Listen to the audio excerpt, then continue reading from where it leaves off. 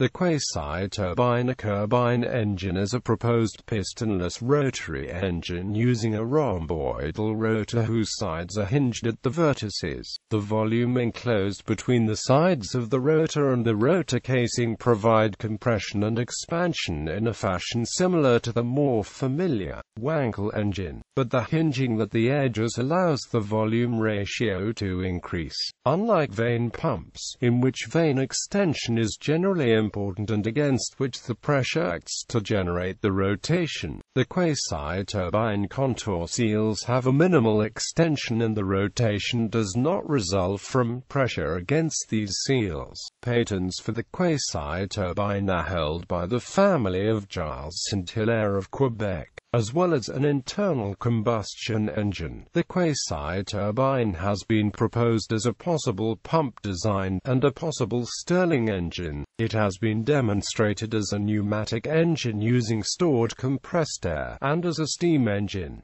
There are at least 4 proposed designs. 2 port with carriages, suitable for use as an internal combustion engine. 4 port without carriages, suitable for use as a pneumatic or hydraulic engine, steam engine or pump. 2 port without carriages, a conceptual design which is hoped to combine some of the advantages of the existing 2 and 4 port prototypes. Another conceptual design using a fixed charge of gas, with no ports and without carriages, as a Stirling engine. 2 port with carriages. The earliest Quayside turbine design used a 3-wheeled carriage to support each vertex of the rotor. The wheels of these 4 carriages, making 12 wheels in total, ran around the periphery of the engine chamber. A prototype of an internal combustion engine to this design was constructed, and enthusiastically reviewed in European Automotive Design magazine September 1999. The prototype was turned by an external engine for 40 hours. However, ignition with fuel was never achieved. If it was attempted, no results were ever released, and development work on this design was suspended. Detonation. The 2-port design with carriages was proposed to make possible a new and superior mode of combustion, termed detonation by the Quayside turbine inventors. This resembles detonation, as used in the Burke engine, akin to knocking and pinging, undesirable in common internal combustion engines. As of 2005, no research has been published supporting this claim. A related idea that flame transfer would be possible through special ports is similarly unsupported.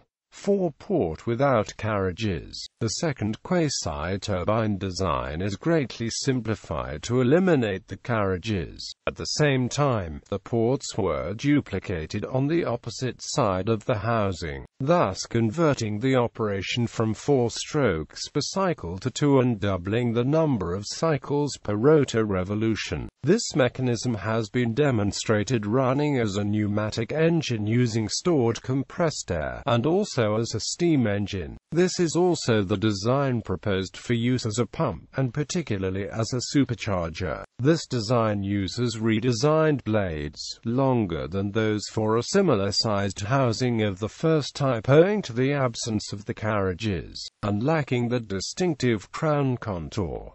Only the basic rotor geometry is common with the earlier design. A pneumatic engine of this design was demonstrated powering a go-kart in November 2004, and another powering a small car in September 2005. Both vehicles using stored compressed air to power the engine. As of 2005, a pneumatic chainsaw driven by an air hose from a conventional external compressor is under development, with a suitably redesigned housing to allow for thermal expansion. The same rotor design has been demonstrated as a steam engine. Another potential variation of this design uses the 2 sets of ports independently, one as an engine and the other as a pump, thus potentially integrating the functions of a pump and its driving motor in one shaftless unit. One restriction of this usage is that the 2 fluids must must be similar. It would not be possible, for example, to drive an integrated air pump with hydraulic fluid, as the rotor design is significantly different.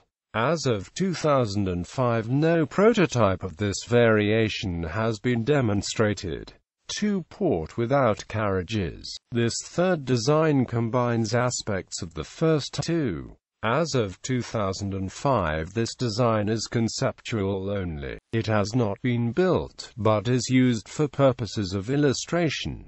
If built, it would not support photo detonation. Many other designs are possible within the patented Quayside Turbine model, with or without carriages and with differing numbers of ports. As of 2005, which design will be used for further work on the internal combustion version has not been announced. History. Professor J. Ignacio Martinez Arto from Universidad Pontificia Comillas made sketches of an adaptative rotary compressor in the mid-70s, which led to the construction of a railway model missing of proper rotor dynamic solutions. Lately, new researches were carried out by four researchers led by Dr. Gilles Saint-Hilaire, a thermonuclear physicist consisting of members of his immediate family. The original objective was to make a turboshaft turbine engine where the compressor portion and the power portion would be in the same plane. In order to achieve this, they had to disconnect the blades from the main shaft, and chain them around in such a way that a single rotor acts as a compressor for a quarter turn, and as an engine the following quarter of a turn. The general concept of the Quayside turbine was first patented in 1996.